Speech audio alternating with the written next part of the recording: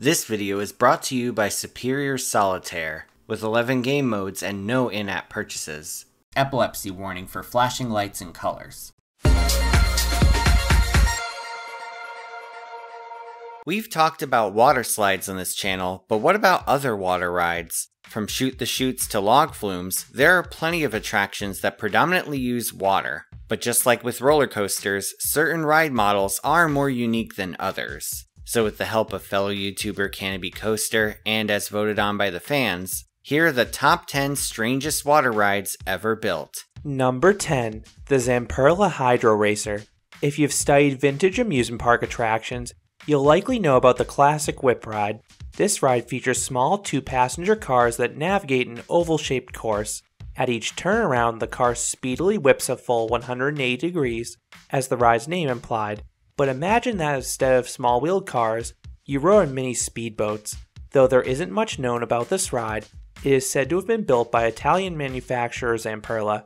According to the footage, each boat could seat 3 small children, or 1 parent and 1 child. Though not nearly as forceful or thrilling as the classic whip, it still stands out for its unique appearance alone. It's not very often you see a water ride inspired by a vintage flat ride. Despite its relative obscurity though, a copy of this ride still exists, and it's currently up for sale on usedrides.com. So if you have $17,500 to spare, you can revive this nearly forgotten attraction.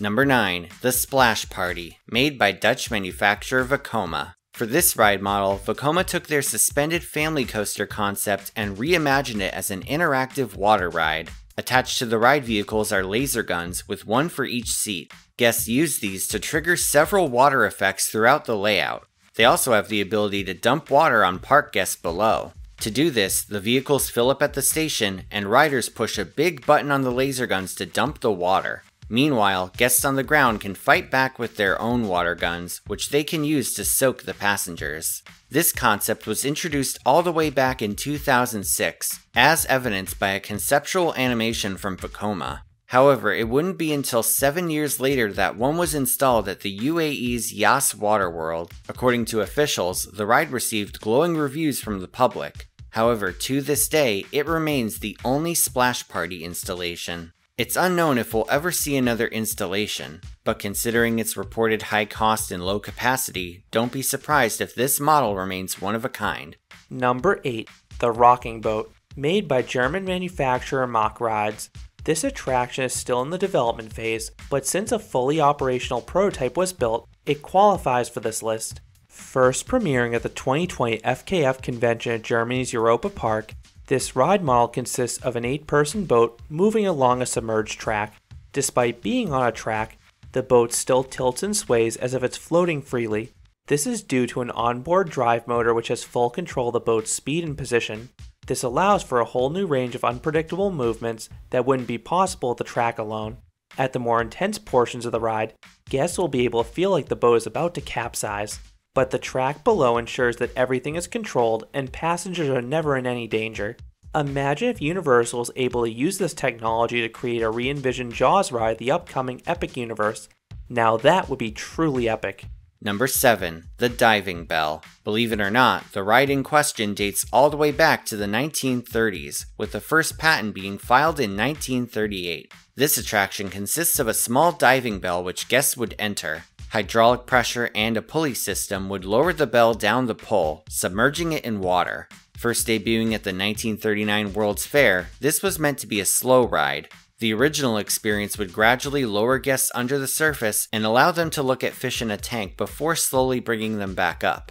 Eventually, someone got the idea to turn the experience into a thrill ride by releasing the brake at the bottom. This would allow the bell's buoyancy to send it shooting up to the surface. In a way, you could call it a precursor to the S&S Space Shot ride, but with buoyancy instead of compressed air. It was a creative use of physics. Unfortunately, none of these rides are still in operation. It's unknown why the concept died out, but it was likely due to maintenance issues.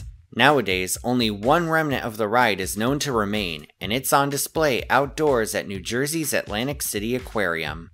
Number 6. The Ferris wheel lift Rapid River Rides, made by German manufacturer Hafima. River Rapids rides have been a popular water attraction for quite some time. The premise is simple. Guests sit on a circular, free-floating raft that maneuvers a course full of dips, waves, and various other obstacles. On the surface, Hafima's Rapid River attraction seems like yet another run-of-the-mill rapids ride. However, the addition of one element in particular made this one a true oddity among the others. In the company's early years, some of their rapids rides actually featured a Ferris wheel lift. Rafts would approach and board one of 4 platforms on the circumference of a large wheel.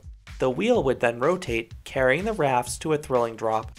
Notable installations of this include one at Egypt's Dream Park and one on El Rio at Belgium's Bobbejaanland. Unfortunately, despite the innovation and interesting appearance, the wheel would be subject to a number of mechanical flaws. As a result, these wheels would both cease operation, leaving the wheel and the drop unattended. From there on out, rafts would bypass the wheel.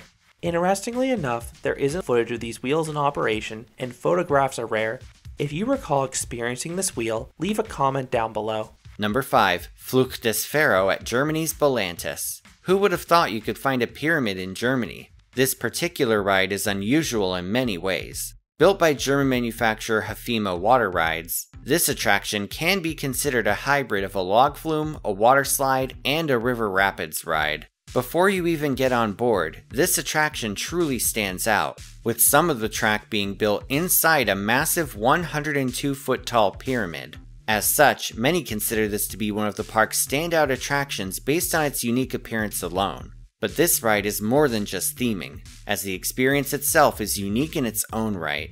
Instead of the standard log flume boats, passengers board inflatable dinghy boats. While ordinary log flume boats would remain rigid, these boats can flex with the surrounding water. As such, the floor and seats will move underneath you, adding an extra sense of danger to the attraction. After entering the pyramid, you'll spot an animatronic archaeologist and eventually reach an elevator lift.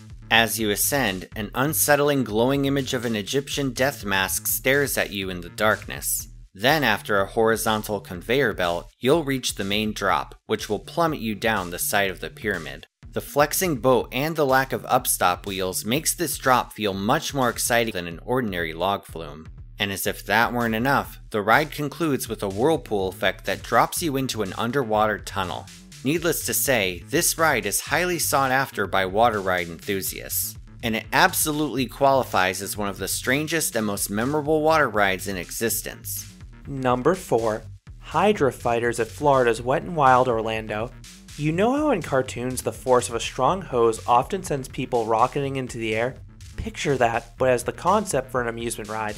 This is yet another rare and obscure attraction to make the list. On the suspended thrill ride, 2 riders at a time sit back to back. Each one controls a hose that shoots out a high-pressure water stream.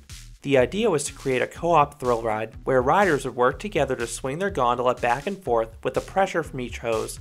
Guests working in tandem would be able to swing as high as possible and experience a ride that was both fun and thrilling. This was another ride that we had trouble finding information for, but there seems to have been a few other installations. Funtown USA had one from 1988 to 2000 named Hydro Fighter that was removed due to low capacity and high operational costs. It's your girl Heather again, stopping by to give an additional fact. Another problem with this ride was the fact that many riders could not figure out how to operate it correctly. Once again, feel free to leave a comment down below if you have any information about this ride. Number 3. Splashing UFO at Japan's Yomiuri Land. Do you love cup noodles? I sure do. Nothing beats a hot, fresh, and savory soup with all the carbs you can ask for. Cup noodles are so popular that there's actually a river rapids ride themed to them at Japan's Yomiuri Land. From the same manufacturer as Flug des Pharaoh, this ride is sponsored by ramen company Nissin. The ride experience has a few memorable features. For one thing, it has a pretty steep and intense drop that you normally don't see on rides like this. Moreover, there are buttons in the middle of the raft. Passengers use these to interact with a video game on an overhead projection screen, assisting the ride's ramen-themed superhero mascot. Even the scenery is ramen-themed, with dried pucks of instant ramen and a noodle pulling machine. And of course, you can't forget that iconic kettle that splashes guests passing by. Without a doubt, this attraction is as unique as it is tasty, and if you take a trip to Japan, it alone is worth the price of admission. Number 2. The water jumping. Built by Italian manufacturer Fabri. Did you know there's a coaster out there that's actually supposed to fly off the rails? Say hello to the water jumping. This attraction is heavily based on the classic Nautic Jet flat ride, which is quite common in Europe. What isn't as common though is the version of this ride that can be considered an actual roller coaster. This ride starts off with a standard chain lift up a steel section of track. After traversing a turnaround, passengers plunge downwards. After reaching the bottom, the track suddenly ends, allowing the train to fly right off it into a pool of water. The train is specifically designed to not only take the fall, but to float on the surface as well. The rest of the ride's history though has been surprisingly pretty murky. Nevertheless, the water jumping has been installed in a few unspecified locations over the years. Just recently though, Michigan's Cedar Valley Wild Frontier Fun Park installed an installation of their own, and its uniqueness is enough to put this small Michigan amusement park on the map. Number 1. The Big Waves. Recently, the fine folks at Zamperla have cooked up the latest innovation in drop towers and water rides. Say hello to the Big Waves. This drop ride consists of 2 towers with a gondola in the middle. The gondola lifts up the towers with a pool of water below. After reaching the top, the gondola splashes down, creating a spectacular wave of water that can soak the onlookers. This ride has 2 settings in regards to the wave. One setting can keep guests dry and send the wave outwards, while another can splash passengers as well. According to Zamperla, this ride can also come with a projection screen at the top, which can show a video that corresponds with the ride experience. There are plenty of possibilities with this attraction. Some even suggested that during Halloween events, it could be themed to a guillotine with the water dyed red. It's without a doubt a concept worth looking out for. Special thanks to Canobie Coaster for helping me out with this video. He's got a lot of interesting water rides on his channel, so if you want to check it out, I've put a link in the description. Now it's time for the comment shoutout program. This is where I take 3 random comments from my past video and read them out. These comments are from my video on what not to do at a theme park. Willow Red Raven says, quote, "This season I've been on so many rides brought to a halt to wait for the offender to put their phone away. It's crazy, even in Kittyland."